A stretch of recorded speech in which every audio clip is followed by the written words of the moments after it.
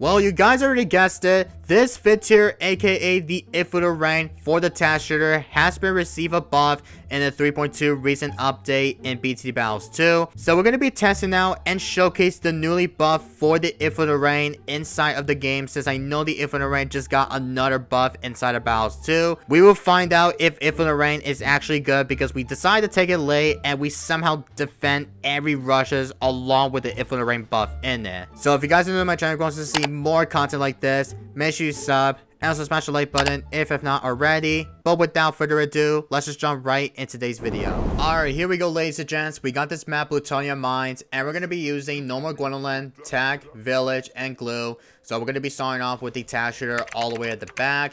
And hopefully we'll probably go for the bleed shooter all the way. Hopefully we don't screw it up on round 1. So hopefully we can probably still get up to the faster shooting.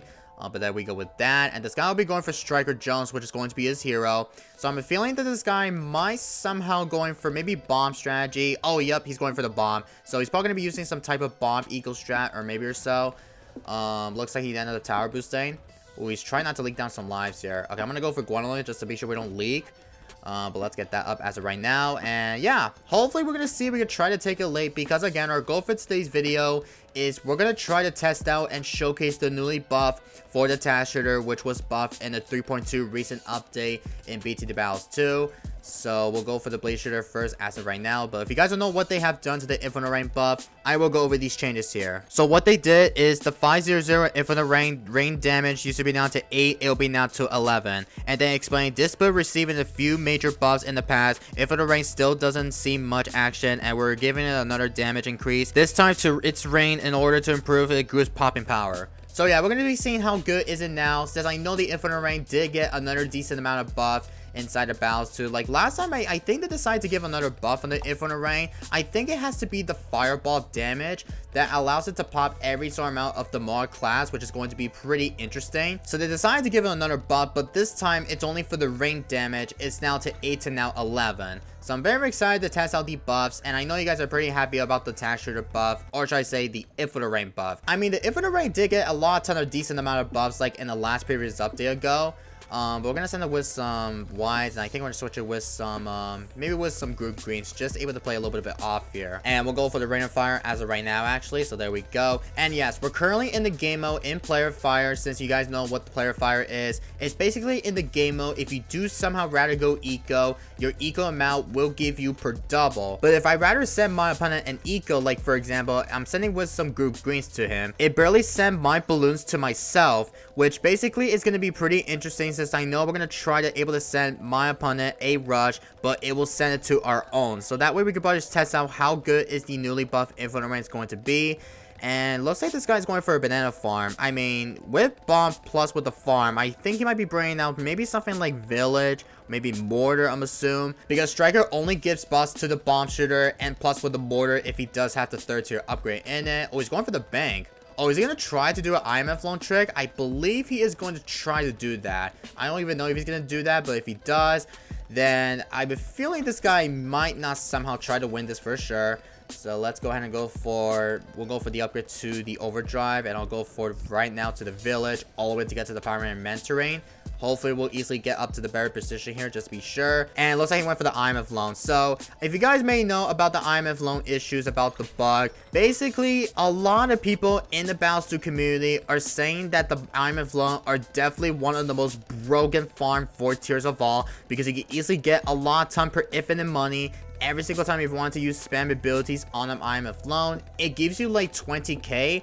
If you rather spam a lot of abilities, you'll easily get like, I think around 30k like in the early game or in the mid game. Like literally about the IMF loan, it's definitely one of the most overpowered farm of all. So that way people are going to be abusing very often inside of Battles 2. Hopefully we'll go for another task shooter, so hopefully we'll go for the overdrive. So let's go for that. But yeah, Ninja Kiwi will probably patch this very, very soon, because sometimes many people are going to be abusing a lot with using the IMF loan trick inside the highest arena in Hall of Masters, especially in clans, because sometimes if I rather hop it into the clan games, if I find some players that are abusing IMF loan, like, they're just gonna have a ton of the infinite money by using the IMF loan technique. Like, it's just not fair, like, why they decide to abuse it. It's just literally overpowered when you try to spend a couple more IMF loans all over the entire map, like, for example. But he went for the upgrade to the blue impact, just able to help out. And once we stay able to go for the INFERNO rain, then I think we might somehow go for the strip to go for some better defense here. I'm not sure what should I place down another task shooter. I believe this will be a good spot. I think this will be the INFERNO rain spot. If I want to see if I could place down the good old INFERNO rain, I believe we might somehow making sure that we manage to somehow defend some good infinite rushes, especially against like a counter fortified bads and much more with it. So once we go all the way to get to the higher rounds, then we will somehow send my opponent like an all-out fortified bads against this guy. But he's going for the sub, like I forgot to mention earlier. He's going for the bomb farm and sub along with striker. So I'm not too sure why this guy is going to be using some type of farm strategy, but it's player fire. Like, there's nothing that this guy could do, just able to beat me with it. All I have to do is just to try to get up to a better late game defense here, and you'll get the win for sure here. So we're gonna go for this upgrade to the INFERNO rain, and we'll go for the bond cross path. Don't forget about that, because bond cross path, I forgot they decided to buff for the bond cross path with the fireball, so that way it does give extra per damage or Pyrrhus. But yeah, basically bond cross path is definitely way better to able to go for the INFERNO rain cross path. Speaking of that, I need to make sure that we do need to play a little bit safer, and I know we got the overdrives plus with the tag zone in it, but I need to get a ton of overdrives, by the way. So let's see if there's a way we could probably just get a ton of the overdrives. Oh, maybe I should place on the village like right towards the middle, because basically with the village we could probably just get up to the primary mentoring or primary training, so all the task shooters will easily get buffs from the village. So that way we could probably still be sure if we do have a ton of the task shooters like between the triangles. So that's why we're going to be going for the good old primary XATs on the middle here, because that way we could probably still give a ton of buffs from all the task shooters between the triangles and much more with it. But let's go ahead and go for this upgrade to the INFERNO rain once again, and we'll have the bond cross path once again. We can easily start be sure of it, and we're gonna start prepared to go for the straight up defense here if we actually need to do so, because again we do need to get a ton of the task shooters to start prepared to go for a ton of counter rushes here against like fortified bats and much more with it. After we get everything set up, then we're gonna see how good is the newly buffed INFERNO rain going to be. Like, I'm feeling that INFERNO rain buff might be a pretty strong fit tier of all, so we're gonna find out if it's pretty good. If not, it might not be pretty as good though, to be honest. Anyway, this guy has a ton of the Moab Assassins. He's got the fit tiers for the bomb, which is Moab Eliminator, Bloon Crush, and last, the Bomb Blitz. And speaking of Bomb Blitz, I have heard that Bomb Blitz is definitely pretty good against any sort amount of, you could somehow like do this to try to able to leak down some trivia like camos, so that way the passive ability will easily activate when camos or any Moab class balloon is about to leak. That thing is definitely pretty much insane if you rather activate with using the passive ability on the Bomb Blitz. But let's go ahead and keep on building a couple more tags all the way, and I need a lot of space, so we could probably still be sure so we can have room on the task shooters. Let's see if there's a spot if I could fit. I don't think there's like a good spot.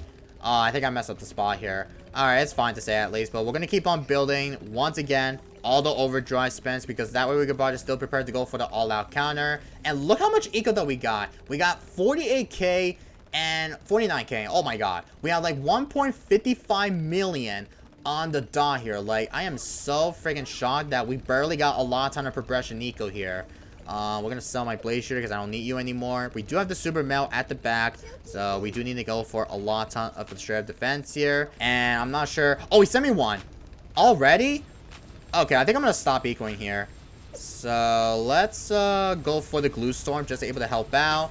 Use my Homa defense, and I think we might still shred that infinite rushes here. Like, this strategy is definitely going nuts here. Yo, that is definitely pretty insane. I mean, to be fair, the strategy is definitely pretty awesome. Also, is he good against that? Oh, geez, he's about to snuck by. How many pots for the INFERNO rain? Only 296. That's all. Don't tell me this guy might somehow die to it, though. Oh, he's got a couple more first strikes. I think this guy used all the ability, just able to insta-pop everything. Well, I guess this guy decided to do that as well. Oh, send me another one. Oh, with DET's behind. Okay, let's go ahead and go for the Homa defense. Use everything. Use super mail. And do I need a tower boost against that? I don't think so. You know what? Let's just tower boost. Just for the fun. Just for the fun, guys. Even though we're both going to be shredding that rush. Also, is he dead? I think he might be dead to the DETs here. I do think he might 100% be dead to a DET. So it looks like he might be dead here. He's got the Energizer at the back. Like, Energizer is definitely pretty good because that way you'll get the abilities back. Oh, he's dead to this. I think he might be dead here. 639k per pops. I mean, that's not all, but I guess we'll probably have to take that for sure. So it looks like... Oh my god, he might be dead here. No, he's not. Holy cow, how is this guy surviving with bomb farm and sub in late game? I got no clue, man. Let's start building a ton of the task shooters. I mean, we could probably still send my opponent a all-out rush. So we need a lot of task shooter spam so that we could probably still destroy the infinite rushes. Actually, we'll send it right now because this guy decided to counter me. So let's run a balloon booster with some stuff. And let's go ahead. Oh, upgrade the wrong cross path. Alright, use my tower boost. Use everything.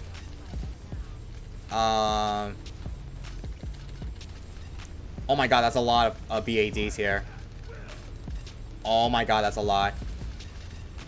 Holy freaking cow. I knew that this strategy is still one of the most overpowered late game strat of all time. That is definitely pretty insane to see. How many pops for the Inferno Rain? Only 1 million pop? Holy cow, that's a lot of pops for the Inferno Rain.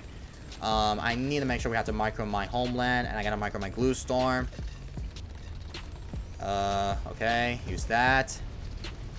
Super mail this. And we still win the game. I mean, to be fair, I think the Inferno Rain is definitely pretty much better than the last time. But 1 million pops and 304k.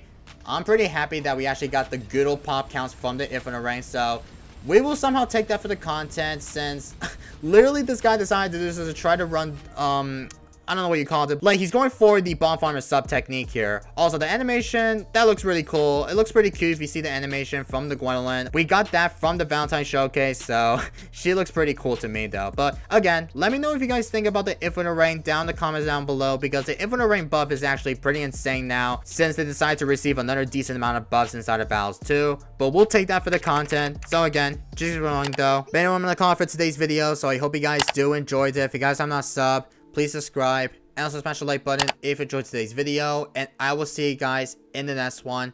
And peace everybody.